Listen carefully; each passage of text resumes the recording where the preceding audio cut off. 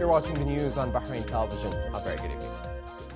The Deputy of His Majesty the King and Crown Prince, His Royal Highness Prince Salman bin Hamad Al Khalifa, received at Ghlabia Palace today the Chief Advisor to the Turkish President Recep Tayyip Erdogan, Mr. Sefer Turan, and his accompanying delegation. His Royal Highness said the directives of His Majesty the King to enhance cooperation with Turkey come in line with the Kingdom's care for the outstanding bilateral relations in all fields and an appreciation to the historic stature of Turkey as a vital regional model in the development and economic fields. The Deputy of His Majesty the King noted the importance of recent leadership meetings, including His Majesty the King's visit to Turkey, in addition to exchange visits at all levels. He commended the deep-rooted relations between the two countries and Turkey's supportive stance to the Kingdom, confirming the importance of further enhancing joint cooperation. His Royal Highness highlighted the shared economic opportunities and the necessity to activate the agreements that have been signed between the two sides to serve both countries and their people. He pointed out that the historic bilateral relations contributed in unifying the shared vision with regards to issues of common concern that have proven the two countries' keenness to reinforce joint cooperation and maintain regional security and stability. For his part, the Chief Advisor to the Turkish President expressed thanks and appreciation to His Royal Highness the Deputy of His Majesty the King for his interest in developing Bahraini-Turkish relations and supporting joint cooperation so as to achieve progress and prosperity for both countries. His Royal Highness the Prime Minister Prince Khalifa bin Salman Al Khalifa issued Edict number 42 for this year, transferring the Director of Public Relations and Media at the Ministry of Works, Municipalities Affairs and Urban Planning, Fahad Qasim Hamad Bouallai, to be the Director of Telecommunications at the Works Affairs in the same ministry. His Royal Highness also issued Edict number 43, appointing Sheikh Khalifa bin Ahmed bin Abdullah Al Khalifa as the Director of Museums at the Bahrain Authority for Culture and Antiquities.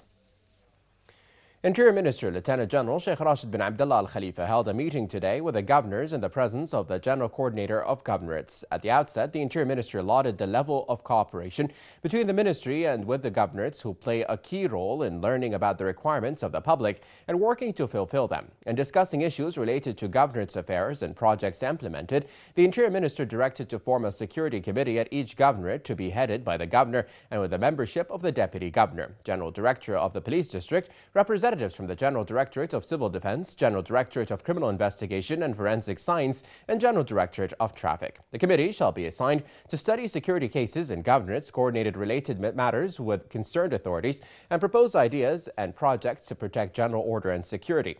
The committee shall follow security situations and suggest security strategies for the governorates, in addition to contributing in the setting up of security plans and programs. The committee shall also be responsible for enhancing security awareness and study district security issues to propose solutions. Each governor will refer periodic reports to the Interior Minister on the operations of the committee. The Interior Minister then asserted the importance of taking comprehensive security measures to protect and secure vital utilities and directed the conduction of a study to regulate the working hours of shops within a general policy to protect people and their interests. The meeting reviewed a number of projects in the governorates and listened to a briefing on planning criteria for places of worship to provide them with the required services. The meeting also discussed on reports on removing deserted cars, in which the minister directed to complete the process in coordination with police forces. Marking the 20th anniversary of the formation of governorates, the Interior Minister hailed the proposal to issue stamps depicting historical landmarks and remarkable achievements in Bahrain. The General Directorate of Criminal Investigation and Forensic Science then briefed the meeting on the number of security cases that have taken place in all governorates from 2007 to August of this year. At the end of the meeting, the Interior Minister asserted the importance of continuing the integrated work with all concerned authorities to promote community partnership in order to meet the aspirations of the citizens and make them key partners in building their districts. He also thanked the governors for their hard work in serving the nation. The recent visit of His Majesty King Hamad bin Isa Al Khalifa to Russia reaffirms His Majesty's keenness to boost ties and broaden cooperation between Bahrain and countries of the world in the various political, economic, cultural and social fields to serve common interests. More in this report. During his visit to Russia, His Majesty the King held official talks with President Vladimir Putin, during which they reviewed bilateral relations and ways to consolidate them in all areas based on their outstanding friendship and expanding cooperation. И этот ваш визит будет тоже плодотворным, как и наша предыдущая встреча. Целый ряд возможностей для расширения нашего взаимодействия с тем, что мы можем предложить нашим друзьям и партнерам. احنا نشكر فخامة الرئيس على الدعوة والاستقبال والحفاوة، وننقل لفخامته تحيات أهل البحرين. وسعدنا اليوم بالمعرض المنظومات العسكرية الحديثة المتطورة. احنا سنبني من العلاقات على ما بنيناه في السابق، ولله الحمد ما اتفقنا عليه في الماضي وفي طريق التنفيذ، وهناك المزيد من الأهداف المرجوة اللي نريد تحقيقها بين روسيا والبحرين، وفخامة الرئيس وحكومته لهم تقدير كبير في منطقتنا عموما.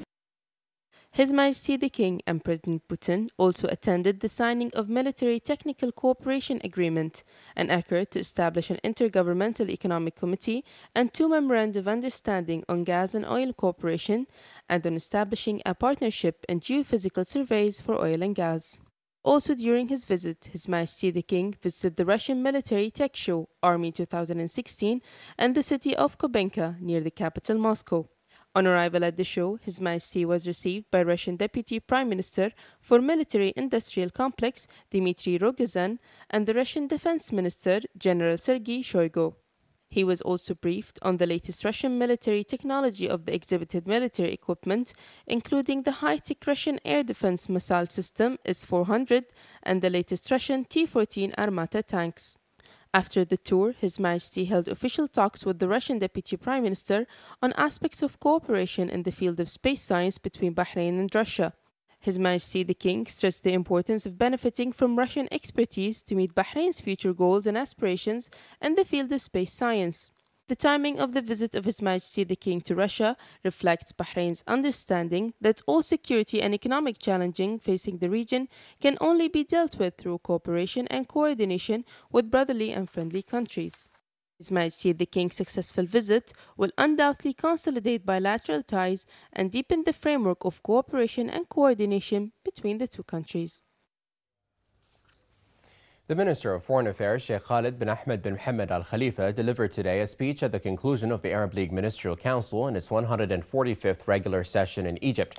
He affirmed Bahrain's keenness during its presidency to exert efforts aiming to achieve the listed goals. He pointed out that this session started with an important step after appointing Ahmed Abul Ghaith as the Secretary General of the Arab League and holding the 27th Arab League Summit in Nouakchott and hold a number of meetings to follow up on all issues and recent developments. He stressed that the current phase requires serious reviewing of stances and decisions, setting plans and strategies, and achieving new mechanisms that will be able to strengthen unity, benefit Arab countries, and achieve a positive impact on Arab joint action in order to solve Arab issues, maintain its security and stability, and achieve the aspirations of the countries and their people. He also noted that the Palestinian cause has become more complicated than ever because of the escalated occupation and settlement, the tightened siege, and the repetitive attacks on the Palestinian people and their religious sanctities.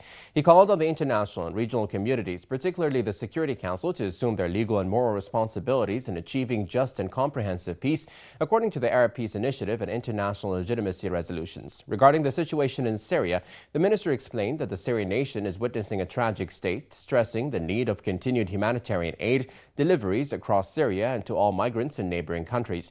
He stressed the importance of continued coordination between the U.S. and Russia to reach a political and peaceful resolution for the Syrian crisis. He then highlighted the important role of the Arab League in supporting this crisis.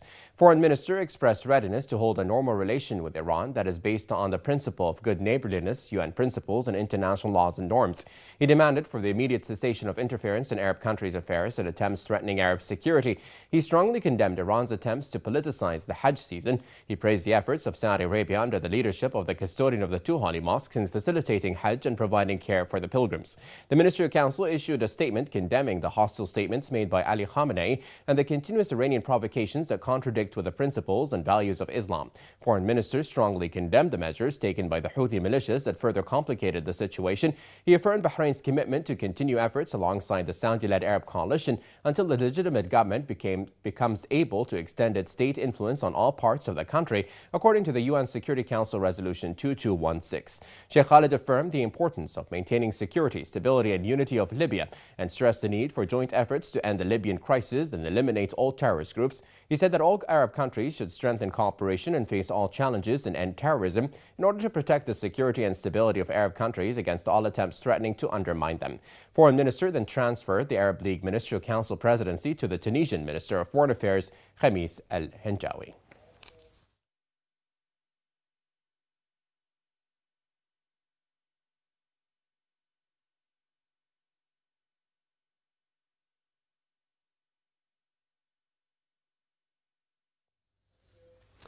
A high-level delegation comprised of global health leaders and sponsored by the WHO was in Bahrain this week to evaluate the quality of health policies and services in the kingdom.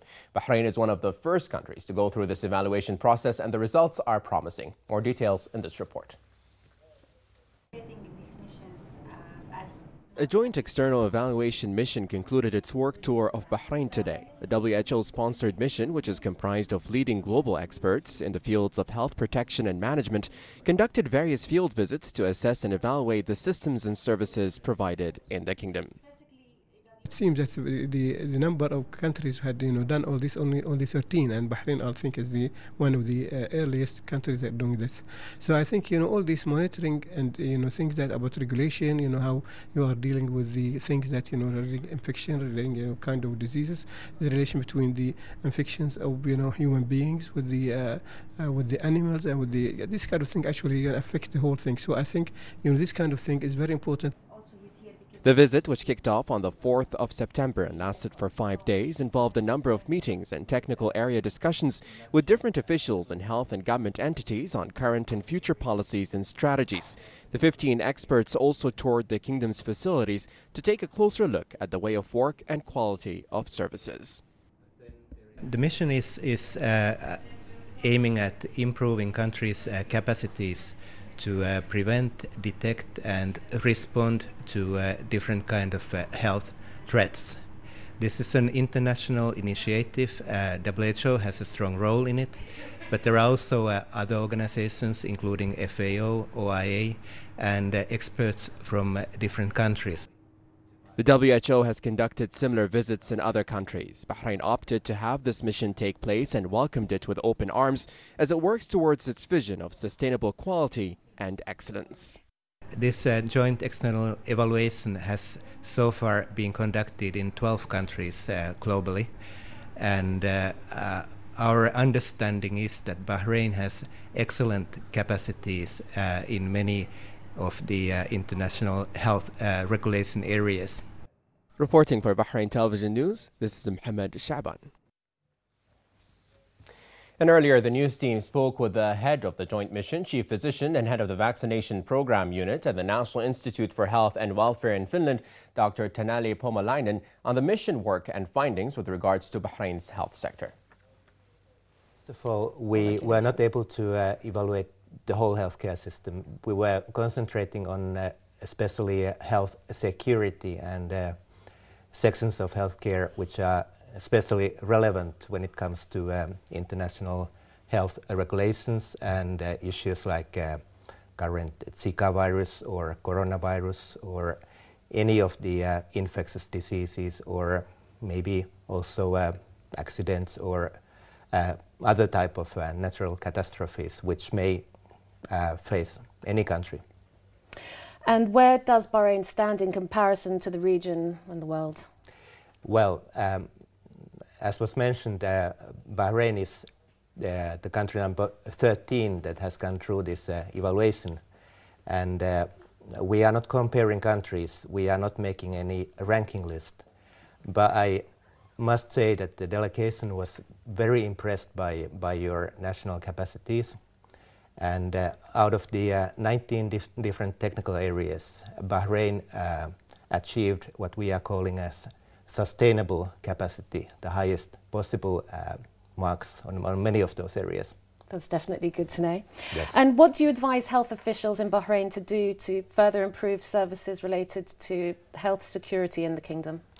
Well, we were able to identify a number of technical issues, but as I said, the overall capacity is excellent. We were extremely impressed by your immunization system as a good example. You have a very good capacity to detect different diseases, also chemical and radiation events. So I would say that most of the items and issues that we were able to identify were improvements to already good capacity.